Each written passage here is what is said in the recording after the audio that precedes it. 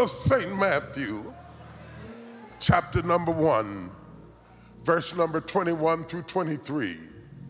There you will find my assignment for this morning. I will not be long because you know this story well, but I want to point to some significance out of this story and how we as Christians ought to approach this season. It is easy to be caught up in the currents of this world.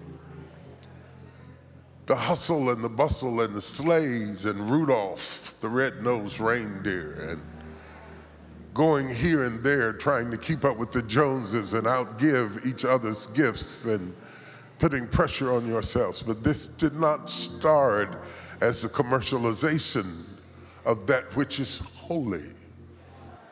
The day we're standing in is a holy day. Ooh, I feel like preaching. Lord have mercy.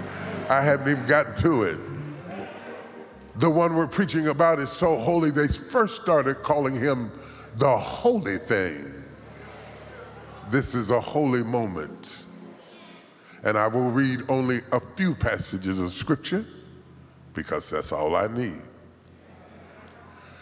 And she shall bring forth a son, and thou shalt call his name Jesus, for he, all by himself, for he shall save his people.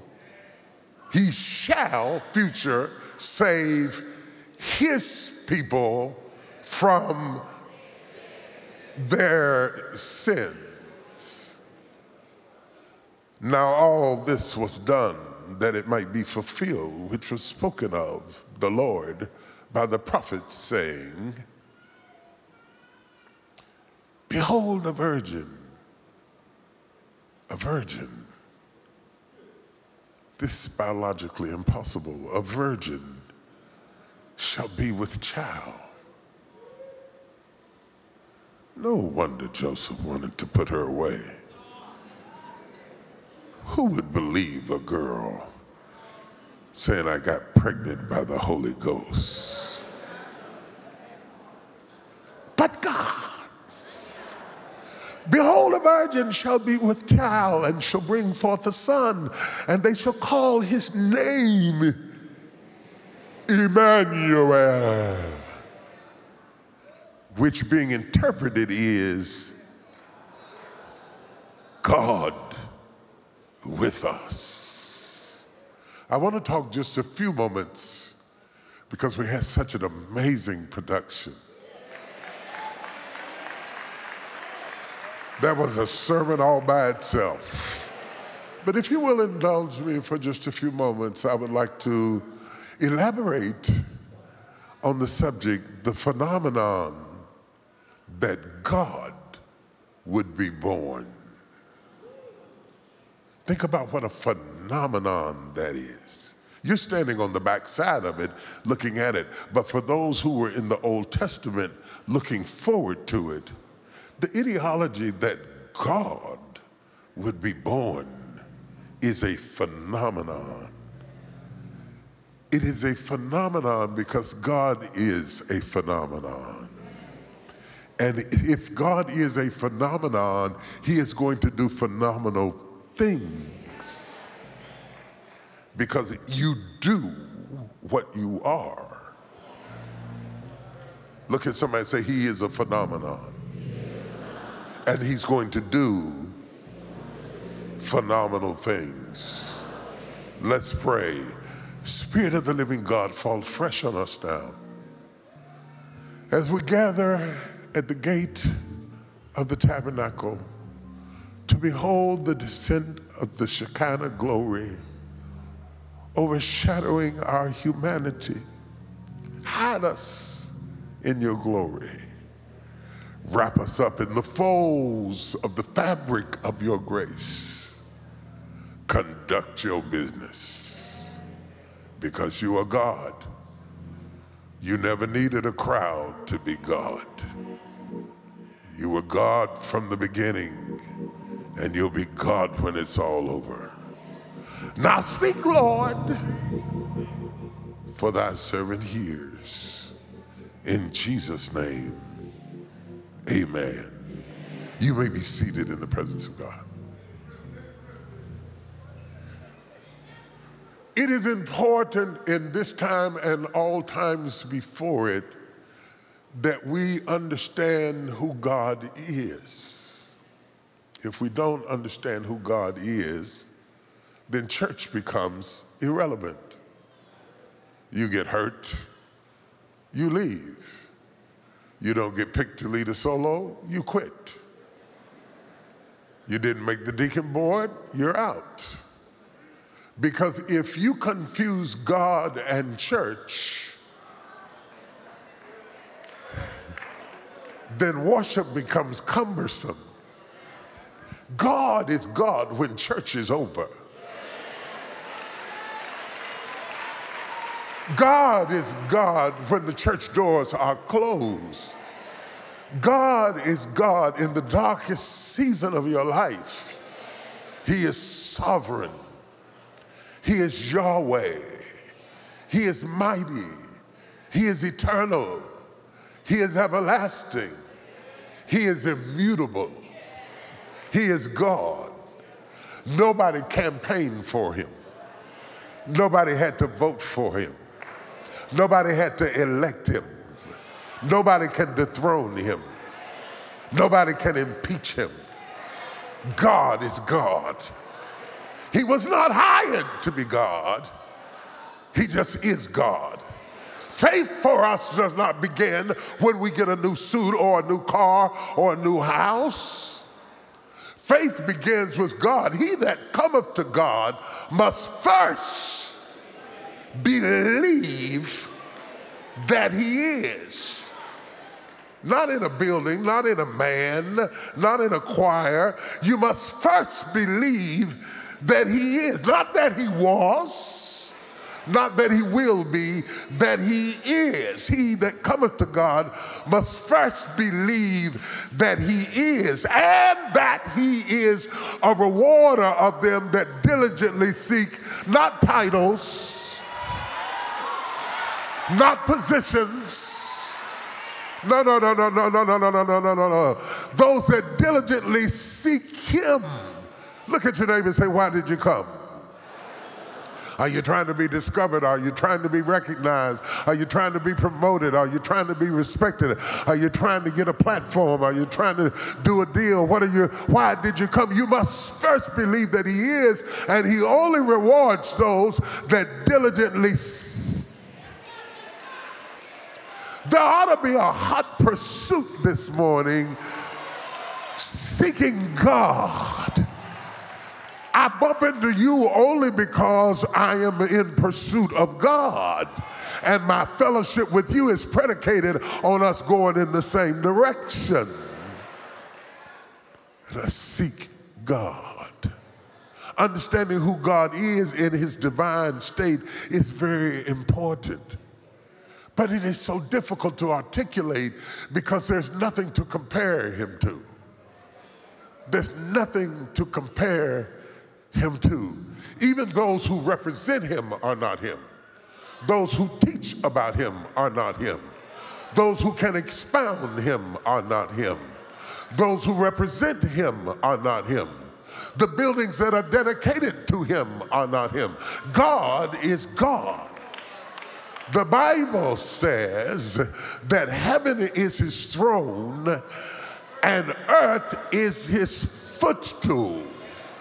That means that this planet that you call Earth, that you think is so amazing, that has all of these different time zones, that means that this planet, with all of the oceans and all of the seas and all of its continent all put together, that God sits in heaven and rests his feet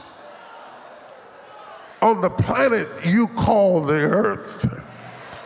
The earth has a diameter of approximately 7,917,000 miles, and it's just God's ottoman. You must understand, however, the earth is a sphere, and God made it to rest his feet upon. Your God is so big that he's incomprehensible.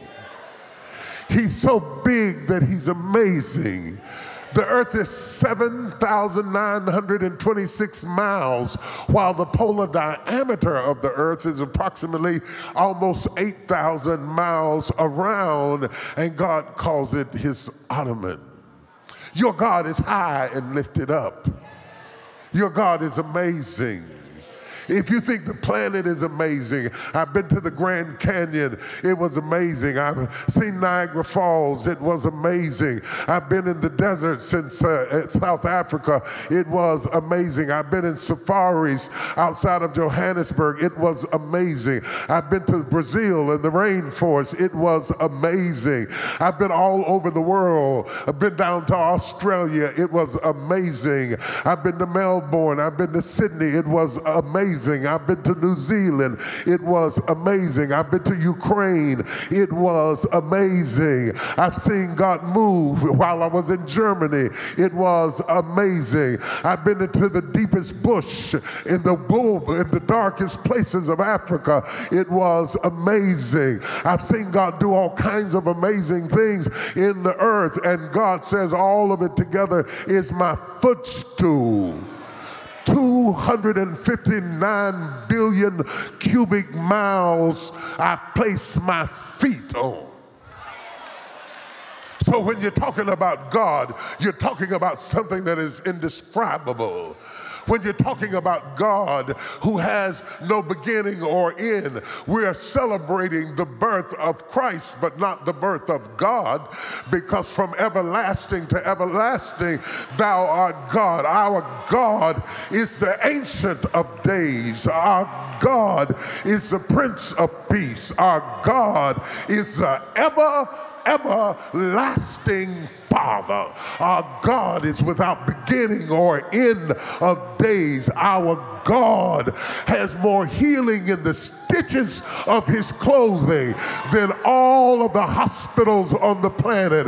Our God can heal anything. Our God can move anything. Our God has all power in his hand. Our God is so awesome that he looked for someone greater than himself, and finding no one greater than himself, he said, I swear by myself that blessings I will bless thee, and multiplying I will multiply thee. Our God is so old that he is the Ancient of Days. He was before the first candle was lit, before the first star was placed in the heavens, before the first sun began to blaze in the galaxy. God was there. Before the first drop of water fell in the Niagara Falls, God was there. He is the Ancient of Days. He is our bulwark. He is our shield. He is our bulwark. He's our trumpet. He's our peace. He's our waymaker. He's our bridge over troubled water. He's our bread of heaven. He is our strength. He is the breasted one, and yet he is our heavenly Father. Beyond gender descriptions, God is God, and he always will be God. He's God in the middle of the ocean. He's God in the middle of the sea. He's God in the time of trouble, and he's God for you and me. I'm talking about God. When you stop worrying about flesh and start praising God, demons tremble, hell gets nervous, Satan gets sick, curses are broken, yokes are destroyed. If you ever get in your mind to praise God, however you're feeling will fall off of you. Whatever is happening will fall over you. Whatever the devil said, it will not stop you. If you get your mind on God, God is so amazing that when Isaiah came into the temple, he said, in the year King Uzziah died, I saw also the Lord. He was high and lifted up, and his train filled the temple. Let me break this down for you. Every king had a train, and the longer the train, the longer the kingdom. But God's kingdom was so big that his train filled the temple. Do you understand what I'm talking about when I'm talking about God? Israel asked to see him, but when he started coming around the mountain, the ground began to shake and the mountain caught on fire, and they said, no, that's okay. We cancel our appointment. That's who you praising. That's who you're serving. That's who you came to worship. That's who you came to lift up. That's who you came to give tribute to. That's who you came to glorify. The one who walks on water. The one who speaks to winds and waves and they lay down prostrate in the floor. The one who has the last say. The one who has all power. The one who can heal all manner of disease. The one who can lift your head and keep it from falling. The one who can keep your feet in the time of trouble and make you able to stand. Touch 3 people and say, I serve God. That's who I serve. I serve God. I'm trying to help you, but I serve God. Hallelujah. I'm trying to help you, but I serve God. I serve God. He that hath began a good work in me shall perform it unto the day of Jesus Christ, because I serve the Lord. I wish I had about 10 people that had a little bit of Holy Ghost in here. I know you're dressed up and you look cute and you're red, but if I had about 10 people that would get over looking Christmassy and start praising God, God would do something in this place. Since we're out here, we might as well have church.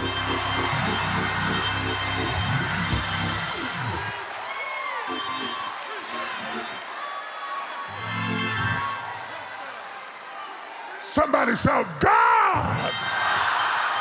You don't know, you just use the biggest word you know. I don't care if you know a word that has 15 letters in it. Those 3 letters are the biggest word you will ever speak. Somebody throw your hands up and shout, God! Hallelujah. It's big in the earth. It's big under the earth. It's big over the earth. It's big in the times of trouble. It's big in the times of blessing. Somebody say, God. When the doctor says you gotta die, you ought to throw your hands up and say, God. When the bill collector says you got more bills than you got money, you ought to shout, God. When all hell is breaking loose in your life and the devil expects you to crumble, you ought to shout, God. Nobody can stop you from having God. Nobody can stop God from having you. Nobody can stop God from reaching you. Nobody can stop God from saving you. They can hate on you and they can't stop you. They can put you in jail and they can't stop you. They can put their foot on you and can't stop you. If God be for you.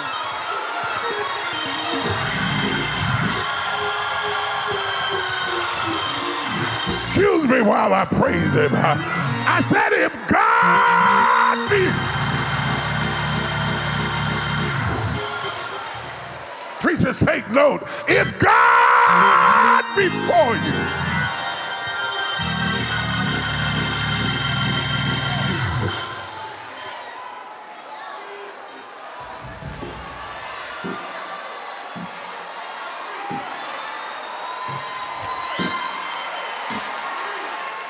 You have to understand the magnitude of what we are about,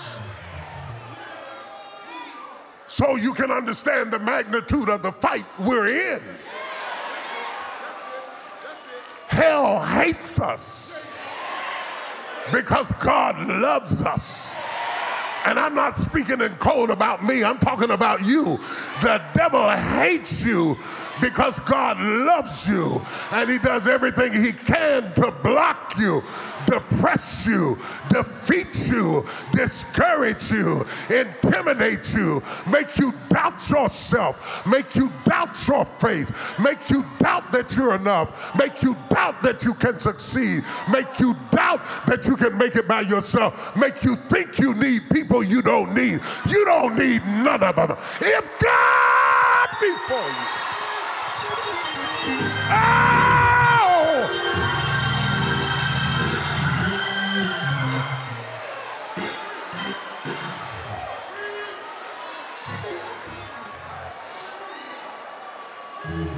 they asked me whether I'm going to preach this morning. I said if I had a guest preacher, I'd cancel him.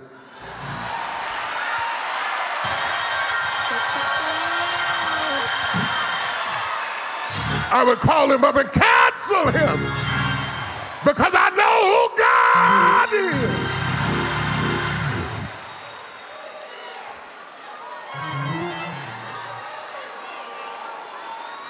High five somebody and say, God got you.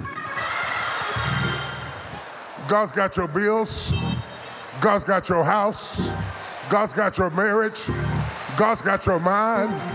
God's got your children. God's got your circumstance. God's got your situation. God's got your turmoil. God's got your pain. God's got your grief. God's got whatever the devil is trying to use against you. God's got you. How dare you look astonished? If you believe in God, God has got you. Shout God!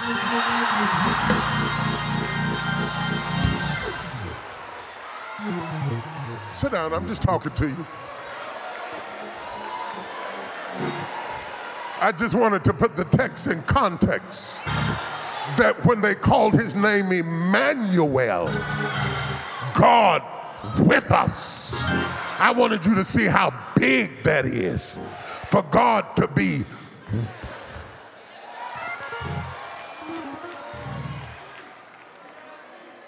God is with us. The personification of Jesus. Step one is to realize that all of this great big God would come into the world at all, that he would come into his ottoman.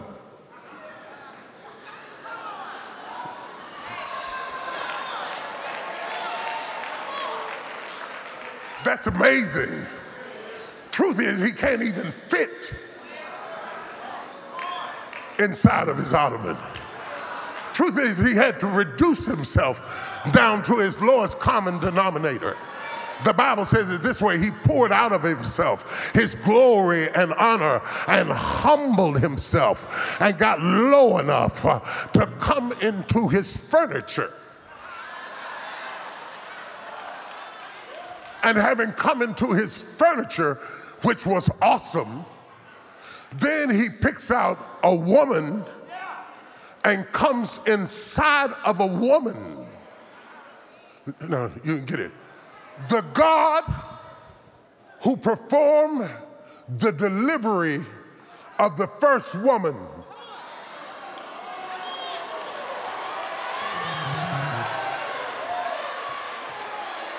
put Adam to sleep so no man could get the credit for her. And said, this is not your fight, Adam. I got this covered. I'm going to show you what you got. And he reached in him, and pulled her out of him. And heaven was amazed. But what I'm talking about is the God who created the woman now got in the woman he created, wrapped himself up in flesh, and came walking out in a flesh suit. And they called his name Emmanuel. God tabernacled with us. It is him answering the question, Adam, where art thou? The question never got answered till Jesus came. He said, I'm coming to get you. I'm going to use this lamb as a temporary substitute. But lo, I come in the volume of the book to do thy will, O God. And he comes down through over 42 generations and wraps himself up in flesh and says, I'm coming to get you, the incarnate God. Karna, where we get the word carnal, where we get carn, where we get carnivorous, meat. God wrapped himself in a meat suit. Incarnation means in meat. In M-E-A-T to M-E-E-T-U.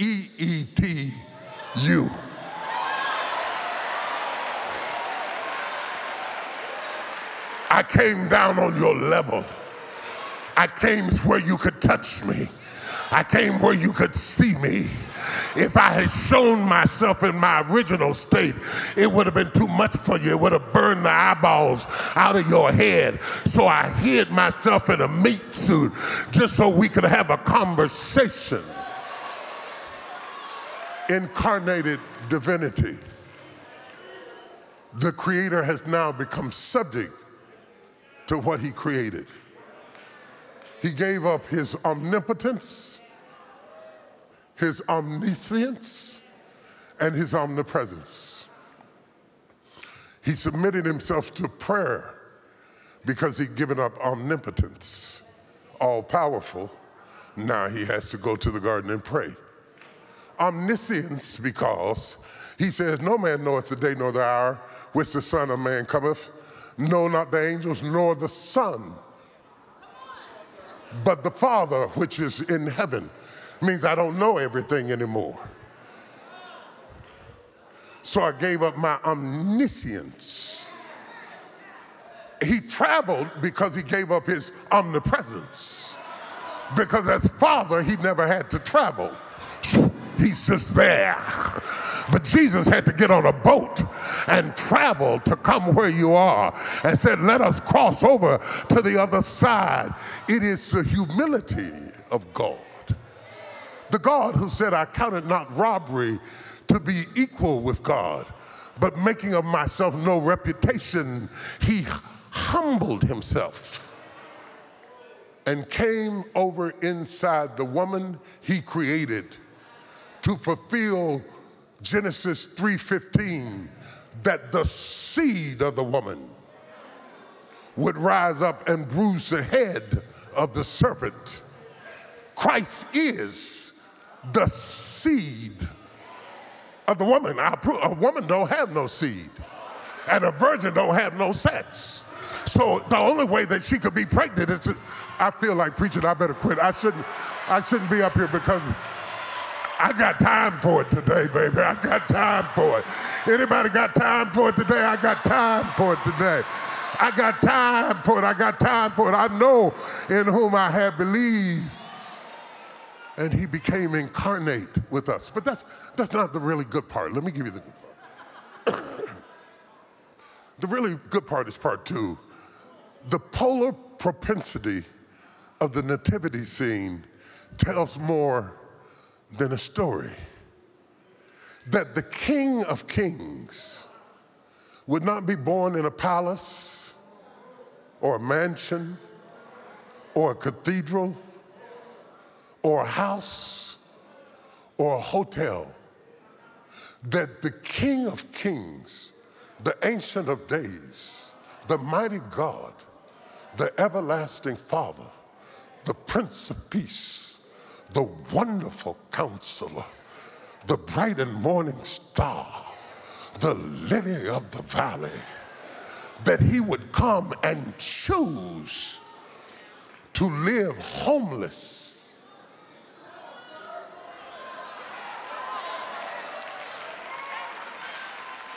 Now, even homeless people don't choose to be homeless. He chose to be homeless, not because he was broke, because his father was looking for a hotel room. You don't look for a hotel room if you're broke.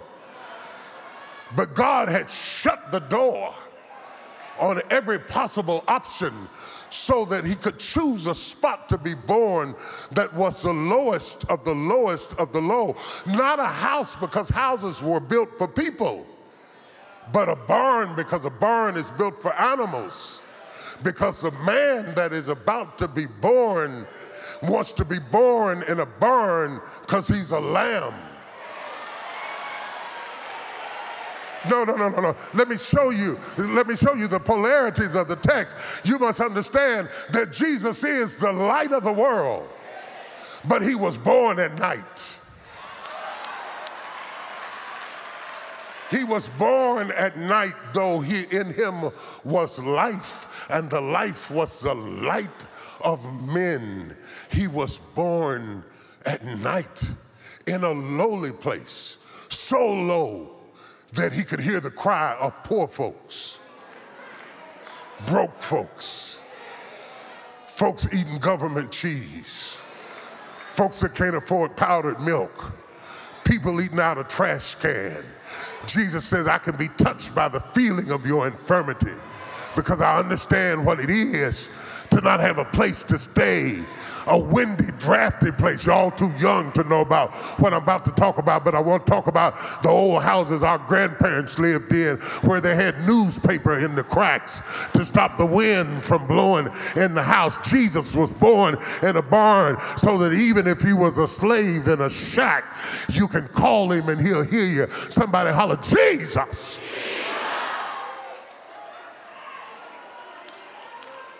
And we are comfortable with understanding a broke Jesus, a poor Jesus, an empty Jesus. We love to talk about how lowly and poor and broke he was.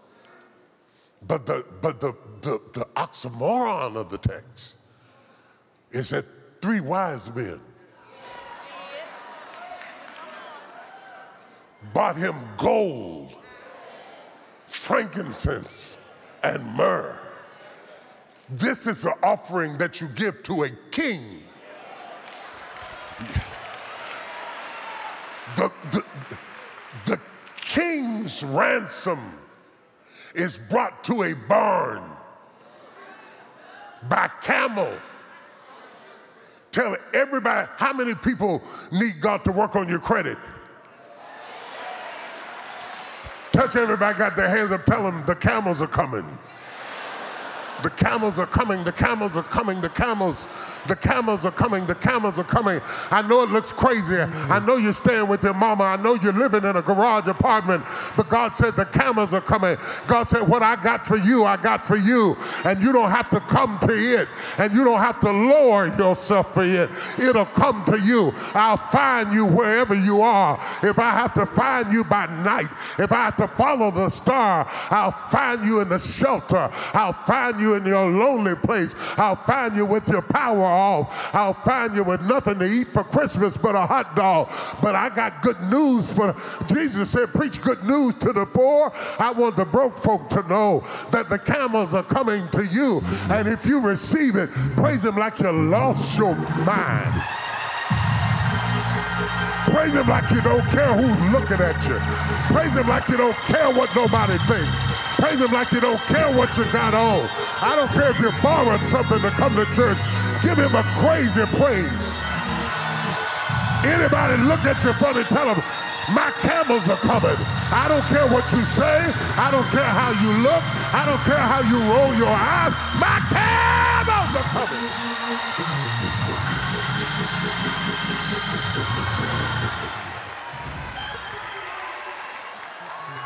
Now we got a gold rush in a barn. We got a baby laying in a trough. We got a child wrapped up in milk rags. That's what swaddling clothes are. The rags you use when you're milking a cow. And the excess milk gets in the rag. And the old rags with the old milk, with the old stinking rags they used to wrap up Jesus, He was wrapped up in milk rags because he is the milk of the word. Glory to God. The rags recognized the milk, and the milk recognized the rags, and it wasn't any dirtier than the flesh he came in. So if he was willing to step in the flesh, he was willing to come into sour milk rags and dwelt among us. You can't get so low that God can't find you. If you make your bed in hell, he is there. If you take the wings of the morning and ascend to the uttermost parts of the earth, God is still there.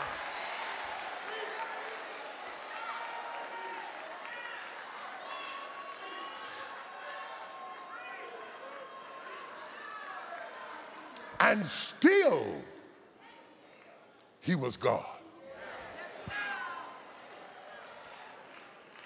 Smelling like sour milk, he's still God. Listen to what Isaiah said. Unto us a son is born, and unto us a child is given. So here we are. You know how big a baby is. We got a child. And the next verse says, the government shall be upon his shoulders. Look at how much weight the baby could carry. No wonder the Bible said, despise not the day. I'm preaching to somebody, I don't know who it is. If I'm preaching to you, make some noise. If you started out in a small place, make some noise. If you got more weight on you than it looks like you can carry, make some noise. If the devil's been measuring your shoulders but not your God, make some noise. The God you serve came with little shoulders but great grace, and the government shall be upon his shoulders, and of his kingdom there shall be no. I feel like preaching. I don't know what y'all came to do. I didn't come to bury nobody. I came to have some church. The government shall be upon his shoulders, and of his kingdom there shall be no end.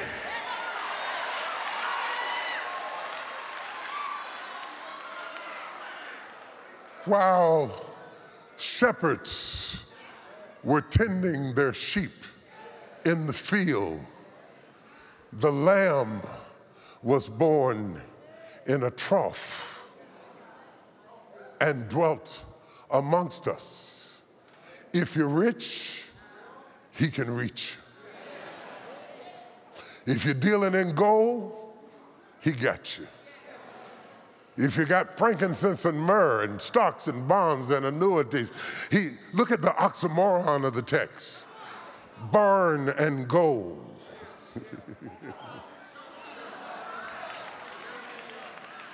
Little shoulders, big government. Oh, I feel like praying for somebody who feels like your shoulders are too small for the weight you carry. I pray God strengthens you this morning, because God can strengthen your little shoulders to stand a whole lot of weight. I want you to know Samson didn't look like Hercules. If Samson looked like Hercules, they wouldn't have asked him, where does your strength lie? Come on, somebody. If he was built like Tubman, I don't have to ask him where his strength lies. But when you're built like Pee Wee Herman and you're throwing gates at people, I want to know what your secret is. Somebody in this room, you don't look like what you're able to do. But if they mess with you, they mess with the wrong Negro, because there's something down in you. White folks too. There's something down in you. Brown folks too. There's something down in you. Ukrainians too. That if you stand in God, God will make you stand up.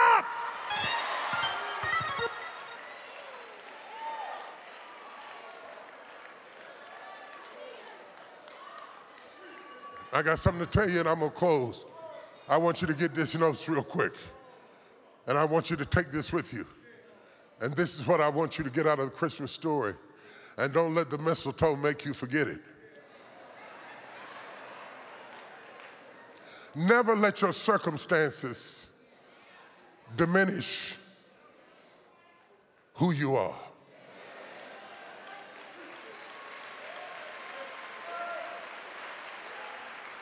I'm going to say it again. Never let your circumstances diminish who you are. Don't let people diminish who you are.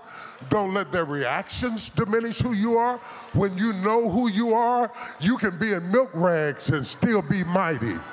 You can have little shoulders and stand up to a lot of weight. This is what I want you to remember. You can be living in a barn and still be the King of Kings and the Lord of Lords. Don't let your circumstances diminish who you are. You with me? Number two, true greatness doesn't have to be exalted. True greatness doesn't have to be exalted. It don't have to make a name for itself. It don't have to pass out business cards. It don't have to impress people. It don't have to ride around in a Rolls Royce. It doesn't need a fleet of people walking in behind it to be. When you're truly great, I never worried about where folks set me in the church because I know who I am. Whether I'm in the front seat or the back seat, I still know who I am. Whether you drive or I drive, I still know who I am. Whether I'm riding on a truck or come in on a donkey, I know who I am. Hallelujah. Last thing I told my baby boy when I sent him to college, don't forget who you are. People will talk about what you do, but don't forget who you are. True greatness doesn't have to be exalted. It doesn't have to make a name for itself. It doesn't have to prove itself. It doesn't have to impress people. It doesn't have to showboat. It doesn't have to show off. It just is what it is. Somebody came around my house and they said, oh my God, what you got on? I had on this little raggedy something. It didn't match, didn't go together. Blue socks, green shoes, purple pants, orange t-shirt. Sometimes I break it down just as low as I can get it, so I can just chill out. But even in looking like a spaceman from outer space, toss me a mic. I think I look pretty good this morning, but my anointing is not in my jacket. My anointing is in Okomoshata. Himayata. I can give you my jacket, but I can't give you my anointing. The anointing that I have is God all by himself.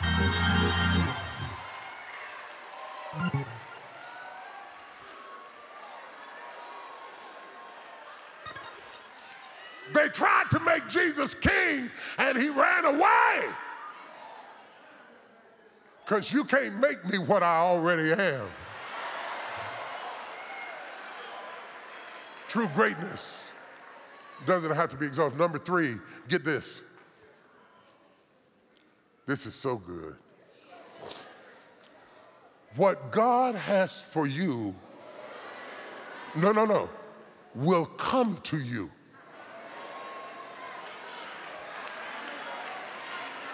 What God has for you, you don't see the baby seeking the wise men.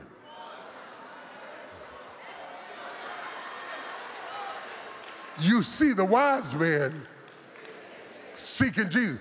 The baby didn't travel. The blessing did. Slap somebody and tell them your blessing is on the way. Yeah. Been traveling and traveling trying to find you. Traveling, trying to get you. If you study it out, Herod thought he should get the blessing. But when God has something for you, can't nobody who wants to get it, no imposter, no hater, no procrastinator, no antagonizer. What God has for you, I don't care if you're in the shelter, it will come to you. That's how you recognize it. God knows your address. God knows your name. God knows how to get it to you.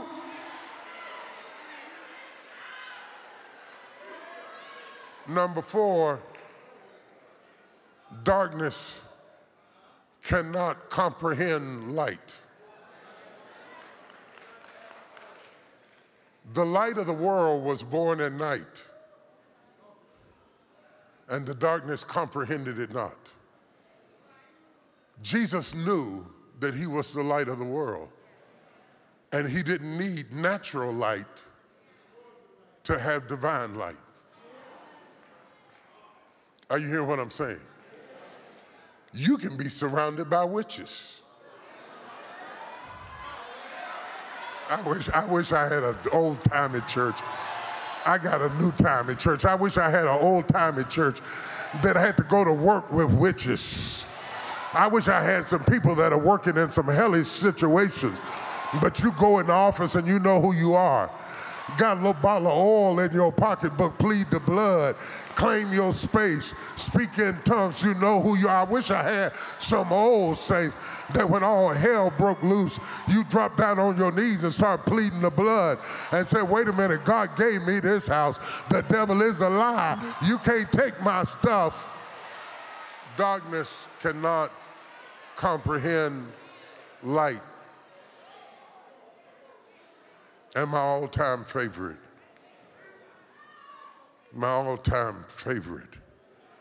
every catastrophe is an opportunity if you handle it right. Every catastrophe is an opportunity if you handle it right. Every catastrophe is an opportunity if you handle it right. You don't have to pray about the opportunity. The opportunity is in the catastrophe. The thing you have to pray about is, how do I handle it? Show me how to handle it instead of falling out and fainting. I don't deserve this. I don't understand this. It don't make no sense. It's not fair. If God allowed it to come, it's an opportunity. You know why? Romans 8:28. All things.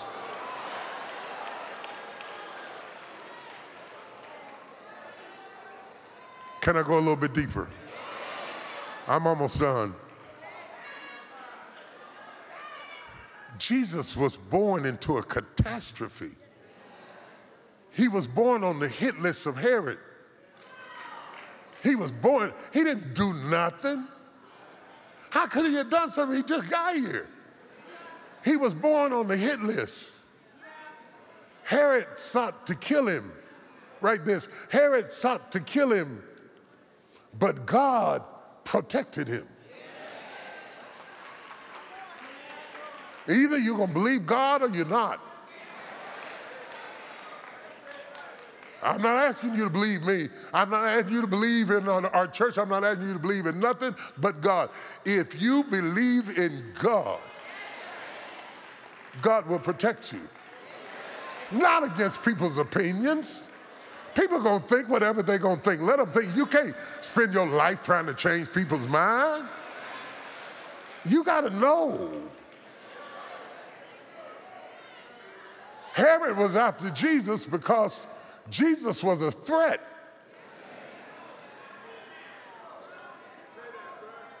Jesus was a threat. They started bringing the gold that Herod would have got to Jesus. So Herod tried to kill him to protect his kingdom. It was a plot. And Jesus was born in it.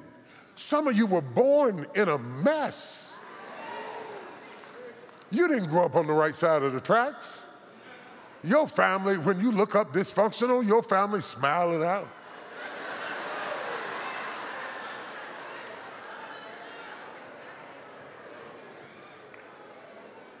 Some of y'all landed a job without a degree.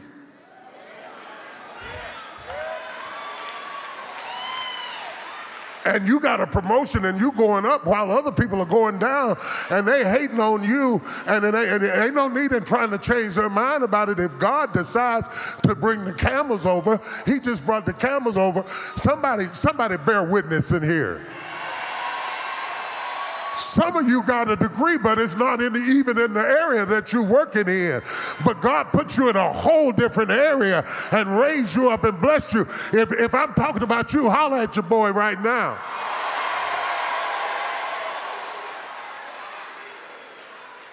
You got a degree in cupcakes.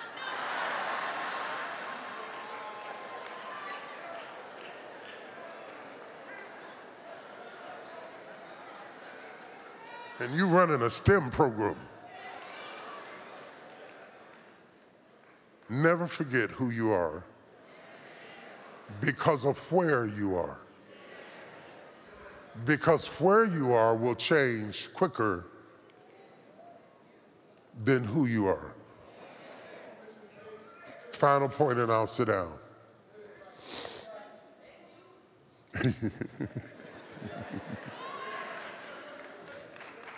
The greatest things in my life, in the Bible, I won't do it, but I could go all through the Bible. I might go a little bit.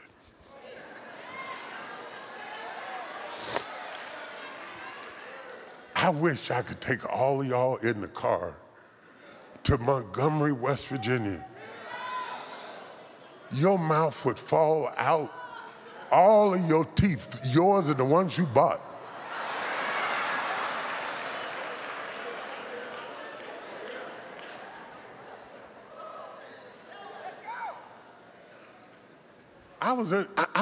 You don't understand, it's not just that the church was small, wasn't nobody in it.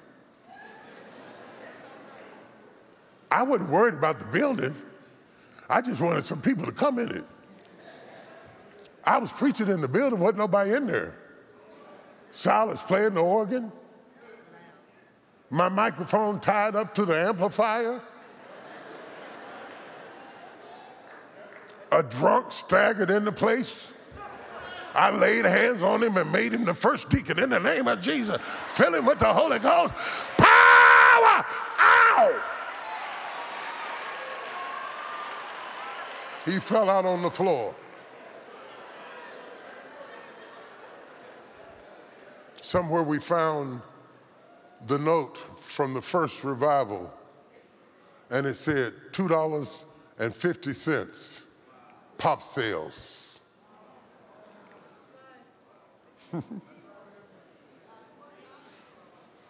$2.50.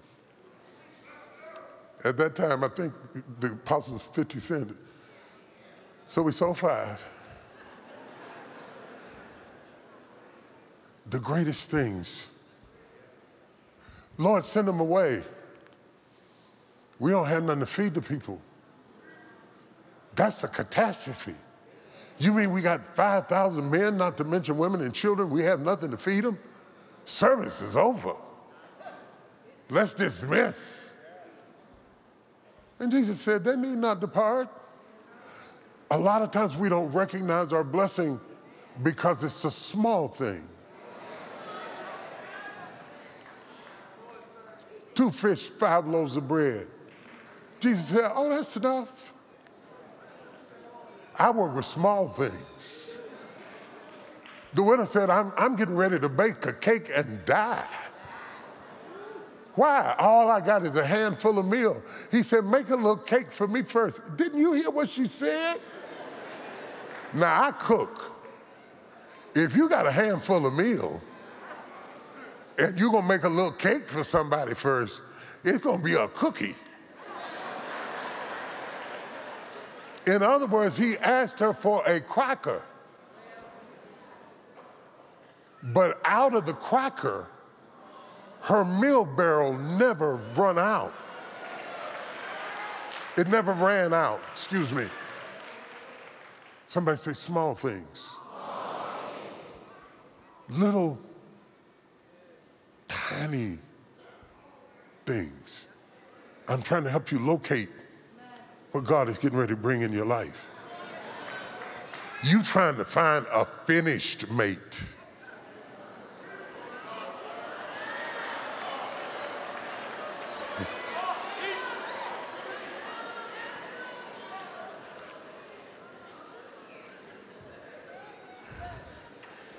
You remember the first time, honey, I went to preach for Bishop Watkins with holes in my shoes? And I couldn't kneel down in the pulpit because I didn't want him to see that. Oh, I can't do that. Ooh. I didn't want him to see the holes in my shoes, PT. So I crouched down, trying not to put my foot up so they wouldn't see the holes in the bottom of my shoes. In the 43 years we've been married, I have never had to wonder why you married me.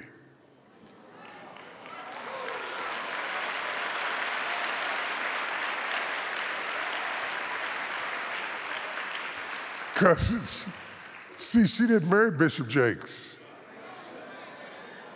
She married Elder Jakes. She met Minister Jakes. She married Elder Jakes with the holes.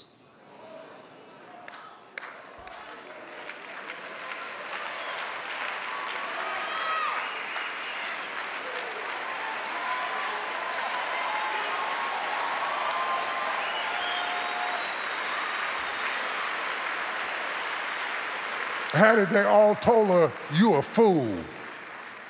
Didn't they do it? They told you that I was one suit Jakes.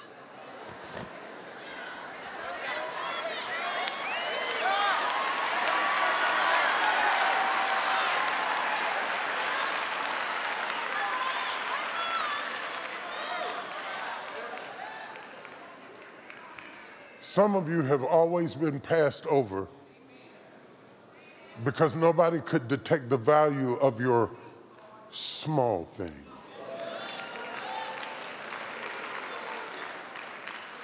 But God is going to do a great thing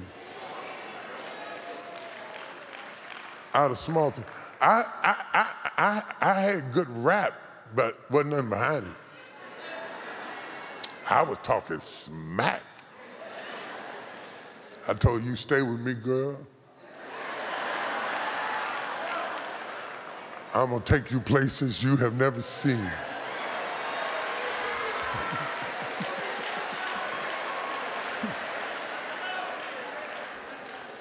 My brother, I didn't have bus fare. But I told you, if you stay with me, I'm gonna take you places you have never seen. I'm gonna blow your mind, girl. I'm gonna rock your world. I know I just lost my job and ran out of unemployment. And I know this gas is off right now, and we're going to Miss Anna Roy's house to use her telephone, but don't pay that no attention.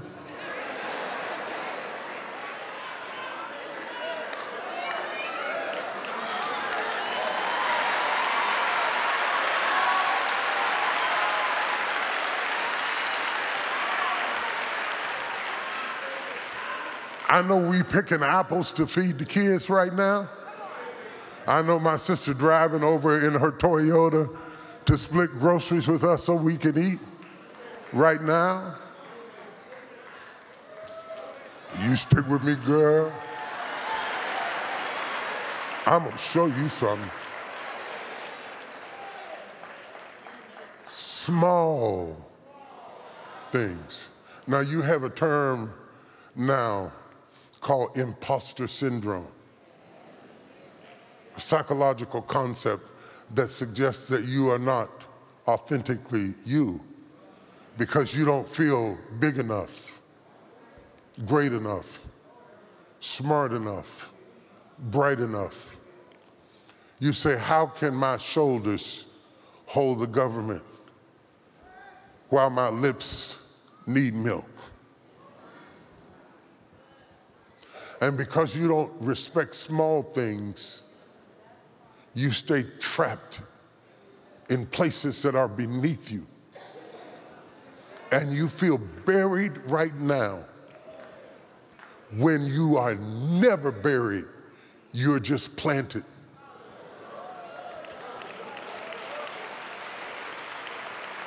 Now I'm gonna close with this. I ain't come to convince you or nobody. because I know who I am. That ain't what this is about. You can think whatever you want to think. I don't care. I came to do my job. I came to prophesy as I was commanded. I came to hear the Master say, "Well done, thou good and faithful servant."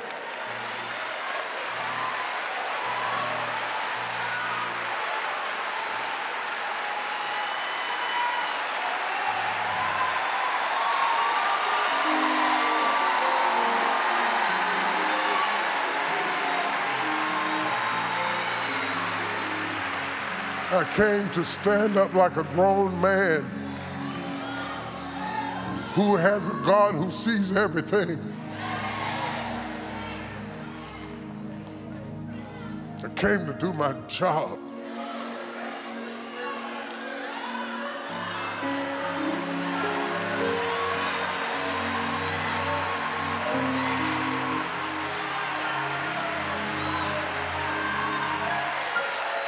Hattie?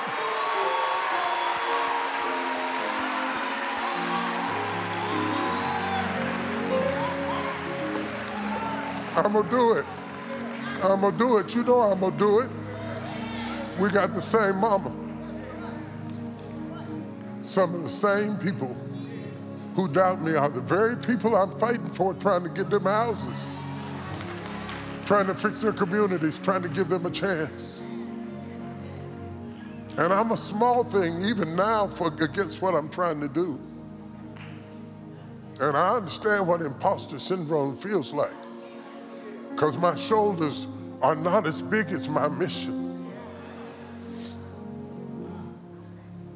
But if God be for you,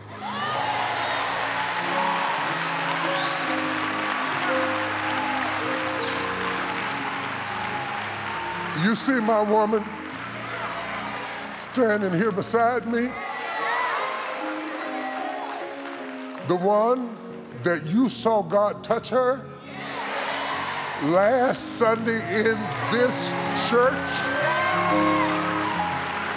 You saw her take off and start running across this church, and I had not seen her stand on her feet before. You see her standing by me. Believe me for the works that I do. I never even touched her. I preached this gospel.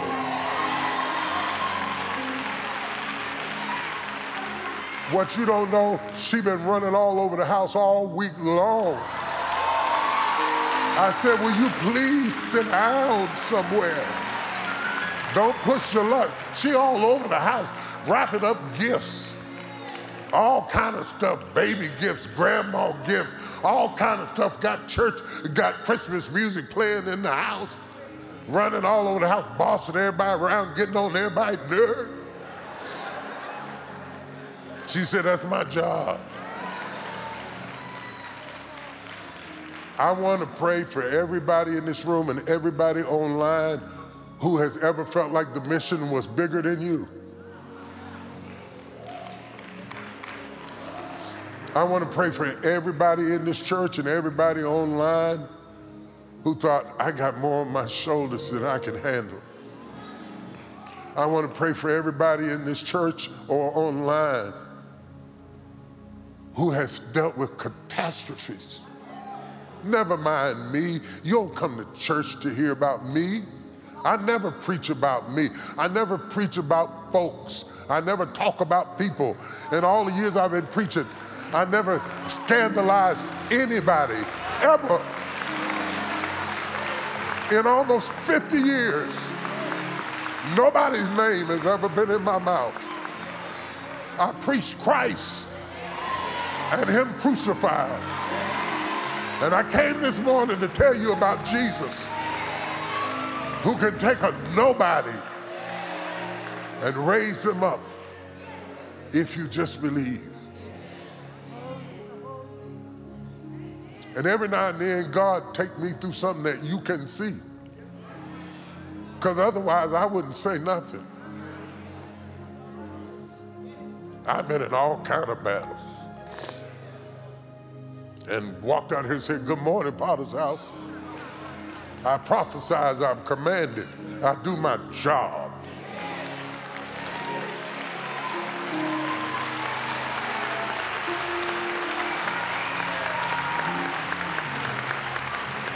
That's what a man does. You do your job. You do, come hell or high water. You do what he told you to do. Thank you. Thank you. I try my best to keep the dignity my mother gave me, the strength of my ancestors, the courage of my father. All of my ancestors stand up in me. You fight me, everything in me stands up. Yeah, you fight us too. We are one people. We stand together.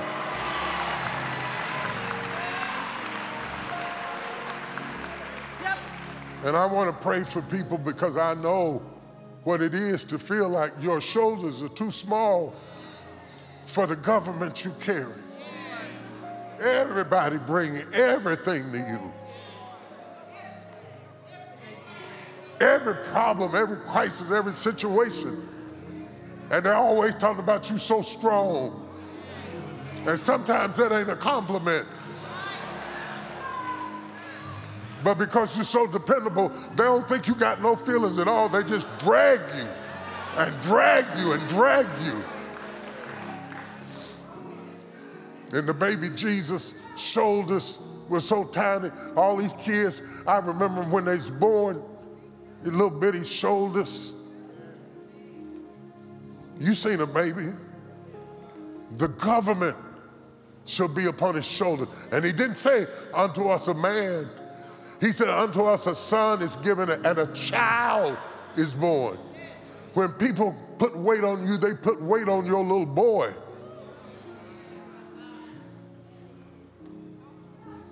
They put weight on your little girl. And your little girl carries the weight of what your grown woman got to do. And I want to pray for you that your shoulders don't break. Because what I give out to others will come back to me. And if I'm talking to you this morning, don't you let your pride keep you in your seat. If you got a lot on your shoulders, come stand in this aisle. If you're watching online, and sometimes your shoulders feel so small for what people expect of you, I want you to see the magnitude of this story. I want you to understand it. I want you to realize the very phenomenon that God would be born in us. I know we filthy rags. All of us. Ain't nothing to discover. You ain't got to investigate. I ain't nothing. You ain't either.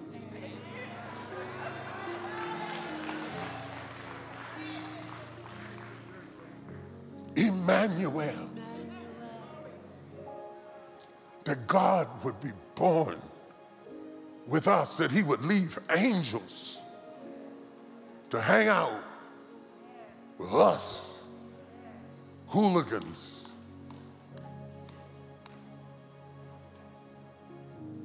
That he would leave streets paved with gold to meet us in alleys and gutters and trials and troubles and dysfunctions and agony. That is the gospel. The gospel is not how elite we are. It's how incomplete we are. And instead of getting on drugs, blowing your brains out, or getting drunk, if you got a lot on you, I'm asking you to care enough about you to come for prayer. This is self-care. It's not getting your nails done. It's not getting your hair done. It's dealing with the catastrophes through which your opportunities are going to come and getting the wisdom. God, give me the wisdom what to do in this moment, because sometimes the devil will use your temper against you. My mama would say it this way: he'll make you cut off your nose to spite your face. And you have to be still and know that God is God. And as long as I am the senior pastor of this church,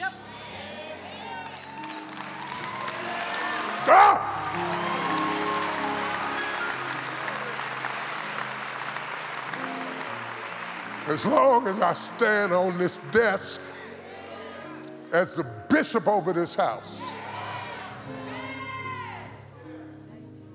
I know who I'm called to.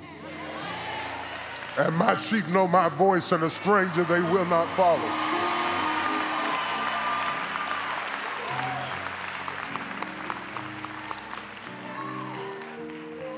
And I know if he's attacking me, he's attacking you.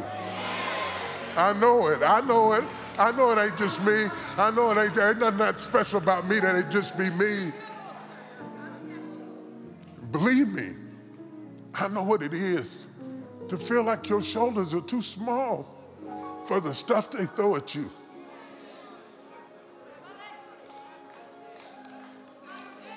What drove me to this text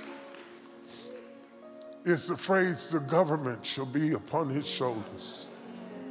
And I said, but God, he's just a baby. Unto us a son is born, and unto us a child is given. And gray hair, people don't know that beneath all of that gray hair, or them biceps and them triceps, there's a little boy in there. There's a little girl. In every old woman in this church, there's a little girl that gets tired and want to quit. And you feel like your shoulders are too small for what they're throwing on you. And sometimes you have to hold your peace and let them drag you. You have to hold your peace while other people get promoted and you don't.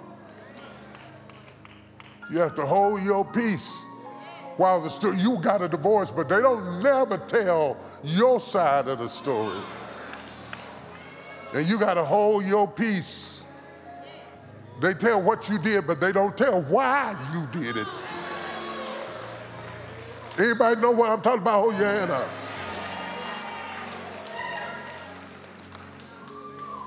My gift to you this morning is that I sit where you sit, and that I feel what you feel. And I don't want to be your hero. Not at the expense of giving up my humanity. Because I want to tell you, sometimes I get tired. Sometimes I want to call them up.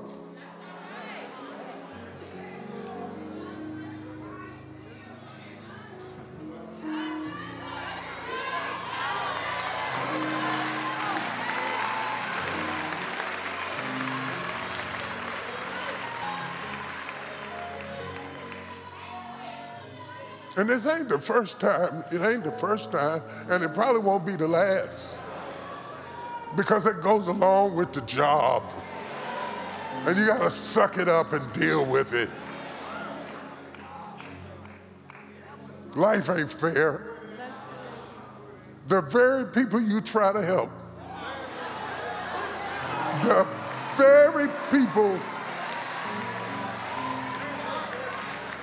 Y'all always talking about what the man did. It ain't the man I'm worried about.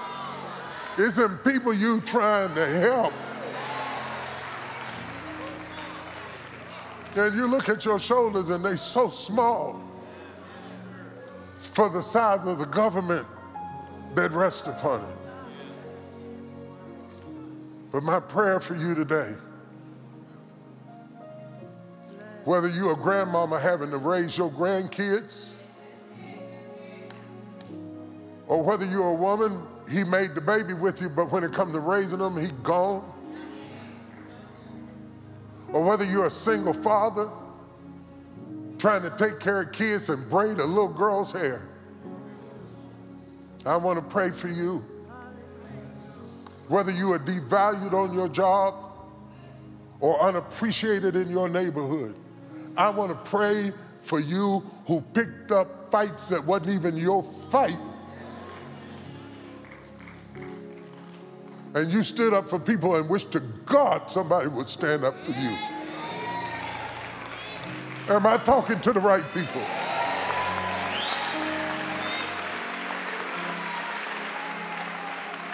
The amazing thing is that God is with us. God is with us.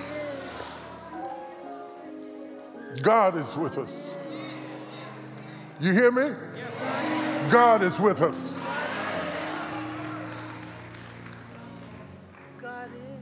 And he is phenomenal. That he would be born not just in a manger, but born in us. Because I am the barn he chose to be born in.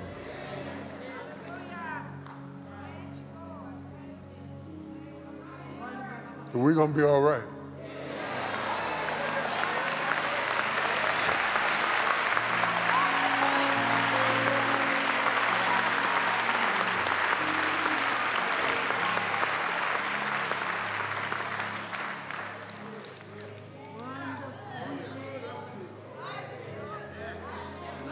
You cannot control what others do to you or say about you. But listen to this part real good. What you must control is what you say to yourself. And that's the hard part.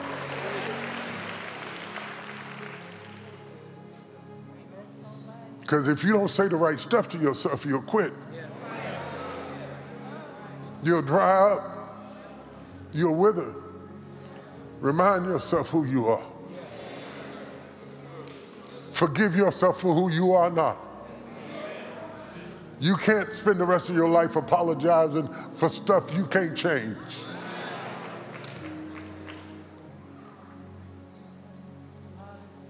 And God will strengthen your shoulders, I believe, before you leave this room. You know what I was really worried about all week? Our terrorist threat is at its highest level. And I spent my week making sure that everything that we needed was in place in case there was an attack. The attack is supposed to be against synagogues and churches in the South.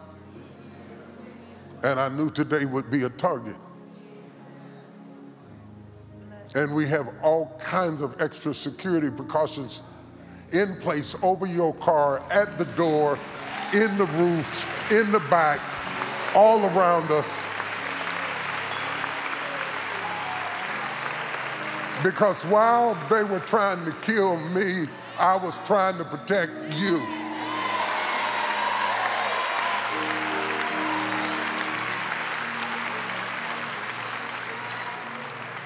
And we spent extra money and we hired other extra people.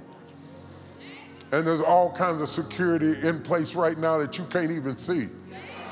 In case they choose us, it's my job to be ready.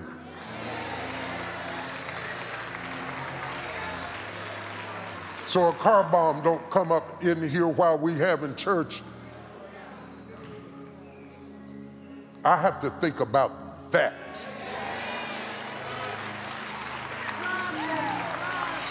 And anybody who has that kind of government on their shoulders don't have time to be playing with freaks.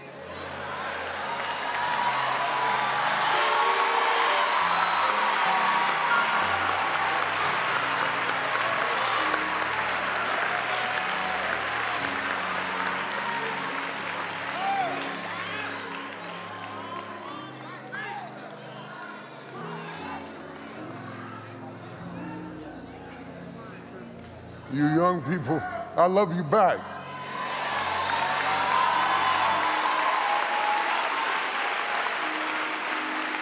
That's young folks gossip anyway. Because they're not old enough to know that's ridiculous to be 66.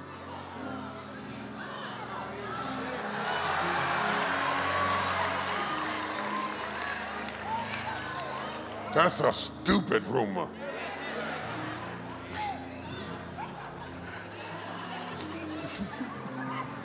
Maybe 36, but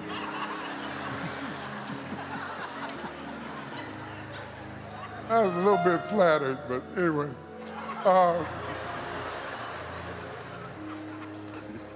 That you thought it yet possible for Abraham to have that much.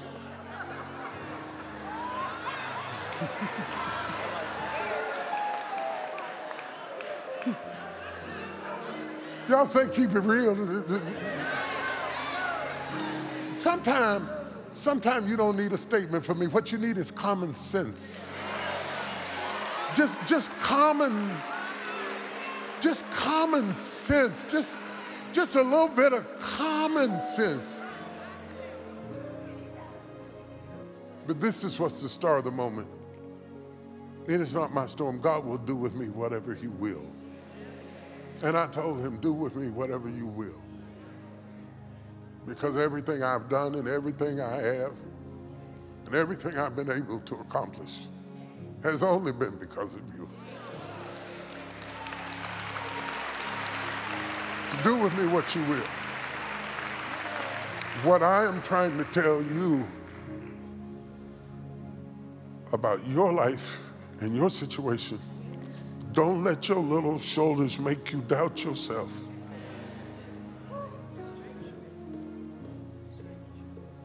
Don't let your little shoulders make you think you can't do it, even when it's unfair, even when you're taking care of somebody else's child and your knees are hurting and your back is out, even when it's unfair, when you had to take an extra job to make Christmas happen, even when it's unfair and your shoulders are too small for the responsibilities you got.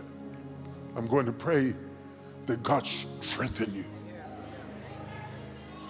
I know you're praying for me. You've been praying for me all week because I could feel it.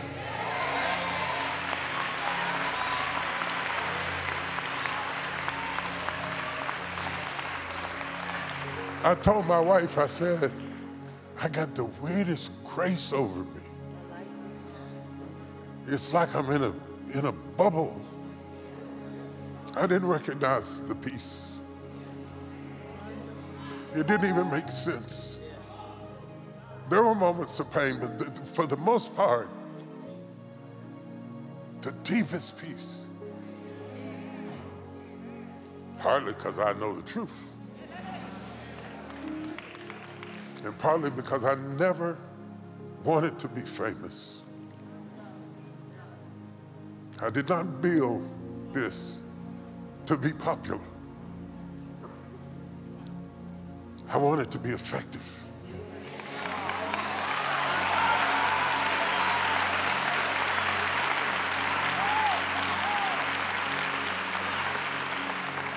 I came in the building and I sat down, and without talking to you or turning my head or looking at you, I could feel you worrying about me.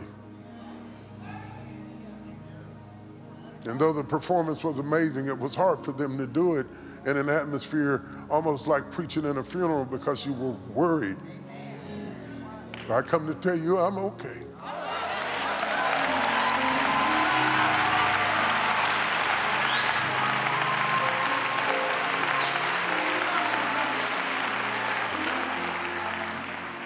I'm okay because I never told you I was perfect. I never put down nobody. I got my own flaws and my own faults, but I didn't do that.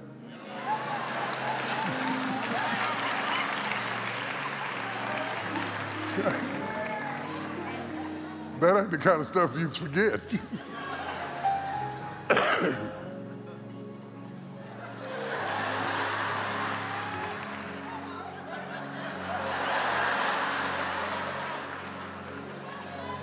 Come here. I'll give you time.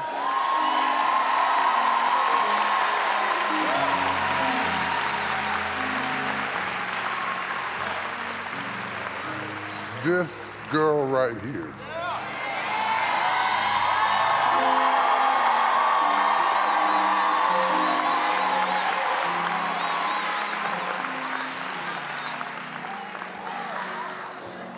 Leather and lace. Classy and still. Steady in a storm. This girl right here. We pray for you today. Lift your hands. We pray for you today. We touch and agree and pray for you today, that your faith fail thee not, that God would strengthen you with all might when all hell breaks loose, that God would keep your feet from falling when the enemy uses your love against you. People who love hard grieve hard. That God would strengthen you when people take you for granted and use you till they use you up. That God would speak to every inner voice down inside of you that says you're not enough and that you can't take anymore and that you can't do it. That God would counteract everything that the enemy has sent to sabotage you, and that God would fill you with all might and all glory and all power, and that God would stand up in you. Holy. That he would stand up in you. When your feet are tired and your back is hurting, that God would stand up in you. That God would grant you wisdom and strength and might, not to do the first thing that comes to your mind, but to wait on God to give you the plan of what to do and when to do and how to do it. Most of all, my prayer for you is that you would stop living in your head, trying to convince people who will not be convinced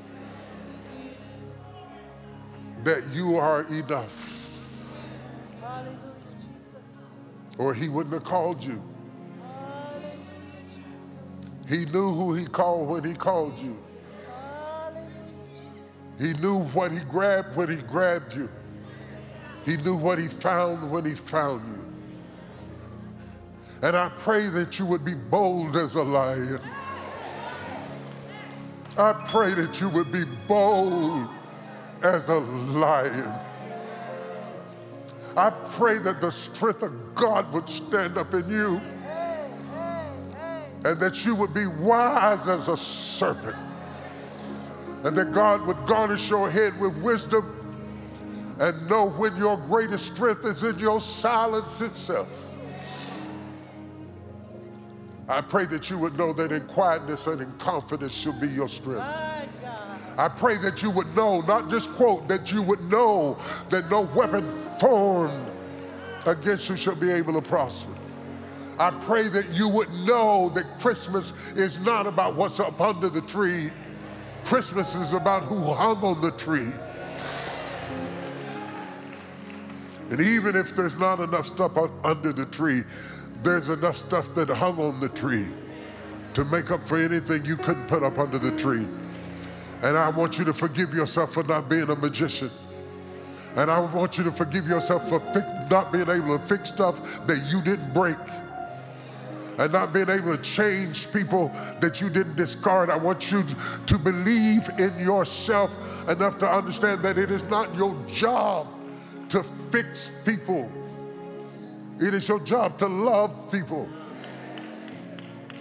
And stop feeling guilty about the people you couldn't fix and the people you apologize to and they still act funny. You can't help how they act.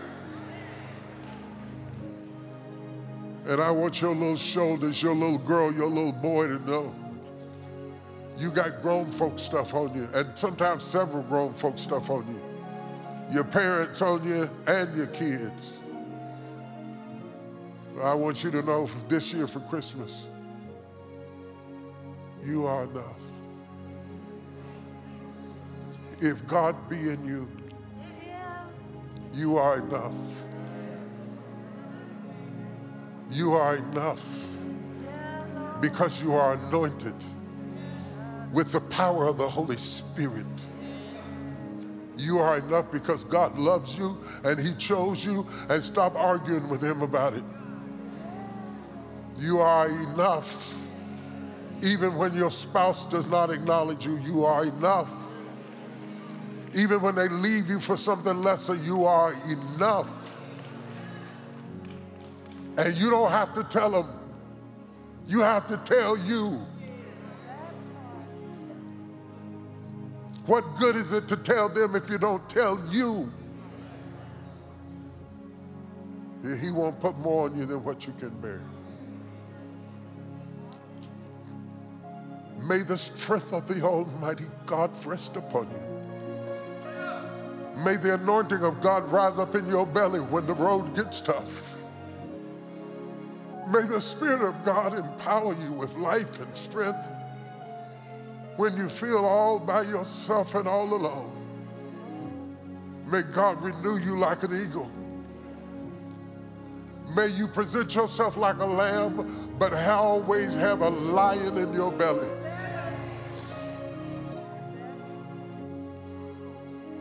May you stand up against whatever is thrown at you, knowing that he that has begun a good work in you shall perform it to the day of redemption. And may you walk out of here knowing that the phenomenon is in you, that it is not just that Christ is born into the world, he is born into you. So I give you Jesus for Christmas.